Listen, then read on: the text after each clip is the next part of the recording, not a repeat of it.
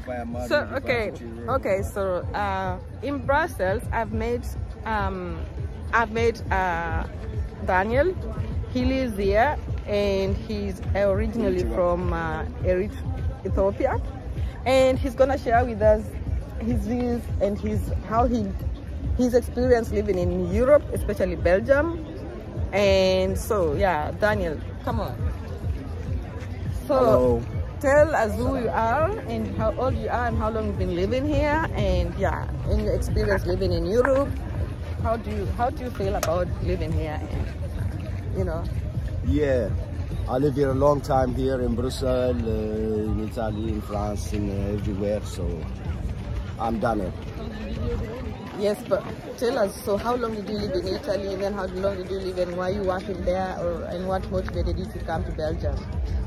I was in Italy, young boy and his family and everything, you know, a long time ago, 30 years ago.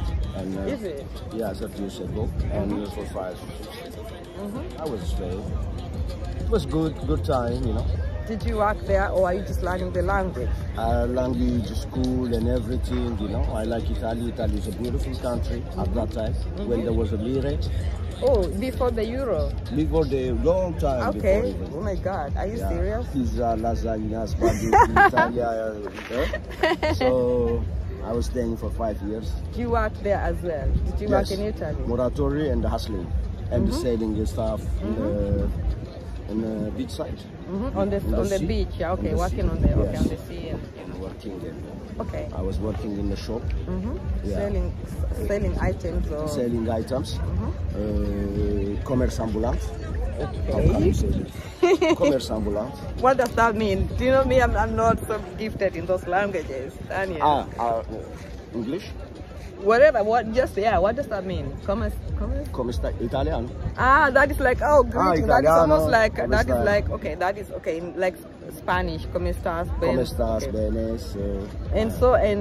So during your life, so that means you have been here 25 years already in Europe in general. 30 years. Yeah. And in Belgium, how long have you been living here? 26, 7, something like so we can say you're settled in Belgium? Yeah, it's like I feel it's my place also. Okay, yeah. And you're home? It's my second country. Okay, so you have your family, your kids and wife and stuff like that already settled here, right? I have no wife. Oh. But I have a daughter. But yeah, I divorced. Okay. It's okay, you know, it's many people, you know, 1 from 3. 2 from 3 is divorced here. Why did you divorce? So were you married to a Belgian woman, or were you married to an Ethiopian woman, or what happened? It was with Belgium. Okay. Yeah, the culture difference. Okay. And the difference of the language, we don't understand. When she don't speak, I don't speak French, she don't speak Italian at the time.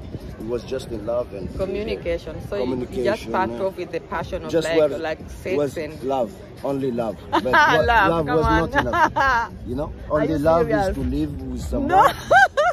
Only love is not enough. Communication, language, yeah, everything, money and everything. You okay, know, so.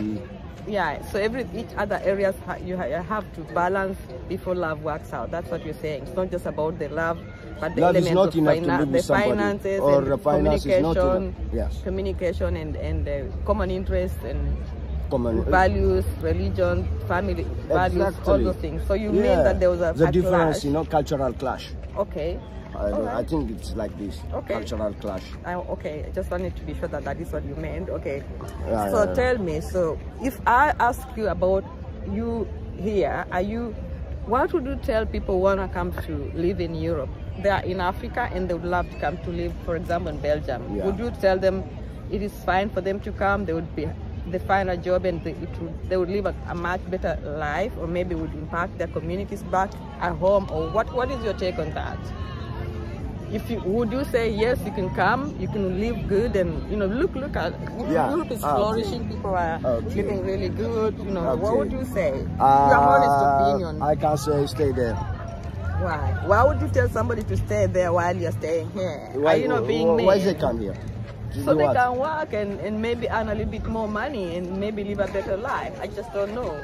I mean, everybody says that. So why would you say they should not come here? I mean, I'm just super curious because they also would want to know why your reasons. Or are you just being mean? Yeah. You don't want them to come and live in a land flowing of honey and milk? Yeah. Milk and that is long time ago. It's finished. It's finished. And milk is finished. No, you will come and to integration and to work, to study, to have a place, to have children. And this is a long time ago. It was good, but now I don't believe that it is working. I don't know, but for some people, even you are study, you have 1 diploma, 2 diploma, 3, and you don't get a job. No, it depends. You know, so life is not the same. There's much people coming here. For example, Ukraine, also Syria. The refugees from Europe and from maybe now from Taiwan they will come again. So no place. Okay. So what you say? You mean that now Europe is like, especially Belgium or Europe in general, is now overflooded with refugees? Yeah. Who, from the Ukraine at the moment, and others are the Syrians who've been like all over, and then maybe others might come in also in future. That is what you're saying. And that doesn't make it suitable for people to come from Africa, because the jobs are no longer there. The opportunities that the people used to come here for and are all filled over, and it's not interesting anymore because the money isn't just there. That's what you say. Money is not there. Love is not there. Huh? What can you tell the girls? Better to stay there and to try, whatever. But if you have a war zone, I don't say it for that, to save your life. But for money, no money, and you have no funny here. Okay, so if I would ask you to wrap up, for example, now comparing to the cost of life, like how much rent do you like pay? Just normal rent, not just rent. The cost of life, like how much do you spend on rent, food in a month? So how much would someone need to earn to be able to just live a normal life? Not a rich life, like to just pay your bills, electricity, gas, internet, rent, and food. Basic. How much would someone need in Belgium to live, to pay those? Yeah, you pay, always you pay here. Belgium have nothing, just the tax. Everybody pay tax, and they take from some rich or whatever, or that and this, and they give pocket money or for work loser. Or jobless people who are given money from the work agent. The agents that they give you social help, right? Social help, social assistance, and they so give you, So do you think many Africans living here on social help or are fully gainfully jobs employed? They work. It's not about Africans. Also the Belgium or the European or whatever who have right that the minimax call it. But I don't know how can you survive with it. It is not so much money. How long you'll stay with it, and it's difficult to say come or not, but I say, I prefer to go there and work. You prefer to go back to where? No. I lost my church, my friends, my school friends, my neighbors, and my land, my tree, and my culture, and my food, everything I lost. So here I come. You have to start afresh. Just and you're alone. Instead 20 years, but I don't know. Some people have money, but I don't rent for money because it's. But I don't know. Okay. To be rich or whatever, it's not possible. I think in this time. Okay.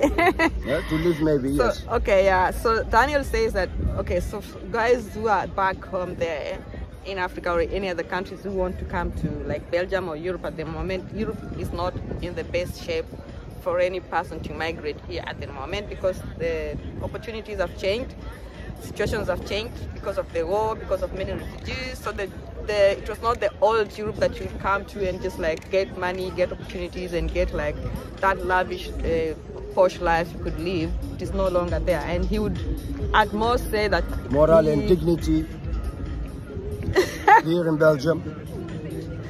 Or not in Belgium. Europe, Belgium is nice. Actually, it's my country. Welcome. But generally, prepare, think twice before you start to think to come. Yeah, it's almost like the same as in America, this American dream. People always don't ask, they think in the past, how life used to be in America, in Europe, but we are not in the past, guys. We are in the now. Things have changed. you have to have a clear like goal, what you want to do there. You can just not come here and say that, oh, now I'm gonna go there, and you're not even, maybe you don't even have the education, the credentials, or even you might have the education, the credentials, but those qualifications are not relevant here, because the European system will not validate them. They'll say this is crap, this is not from our system. So you end up starting to do a cleaning job. Do you know what I mean? Yeah, the cleaning job, maybe at best a waitress in a restaurant when you are really like, yeah, they value you a little bit, but normally they just end up doing the cleaning jobs or security or those kinds of things. All right, so yeah, as you said, so you're telling people them is 5,000, and maybe never here outside the sleep people, but now 5,000 sleep outside. How do you call it? Oh, homeless. Oh, is it? Yeah. 5,000 in the small city in Brussels. Yeah, 5,000. 5,000 minimum. That's a huge number, though. Yeah, that is really huge. Yeah, 5,000 for a small city like this. We're not even. So where you go? No place. 5,000 people is sleeping there, and they come and they give you, and they sleep with 30,000 people, 30 people, 35.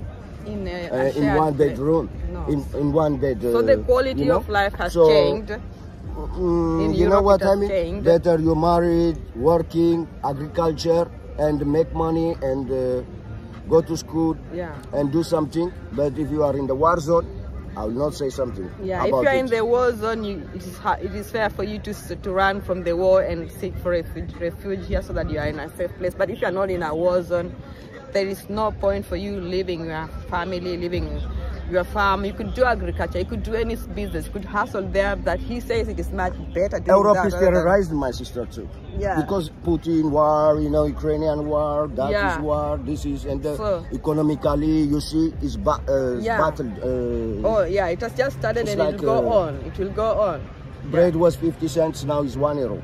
No, even 75, in Europe it's but more. Now, in Germany it is more, in England it's more. Everything is like so life is, you know, it's not as you maybe expect. That so there is no bed of roses in Europe. That is what he's saying, especially Belgium. So guys, he's saying that you do not have to come here, because you might be coming from a boiling water jumping to a frying pan. That is what he says. There are no great perspectives here for you. As my sister, she said, prepare yourself, even you're coming for it.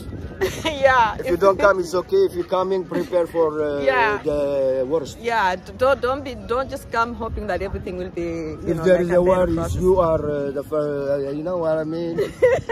Not safe now. Africa is safe from nuclear, from war, from that and this. If there is something, Europe is so better to stay in Africa for the moment, at least. After the war is, you maybe come to when the Ukraine, Taiwan, everything is finished. My sister. Yes, yes, that's correct. Thank you so much, brother. After you it was great meeting you, sharing not this before. Oh my God, thank you so much. Yeah, peace.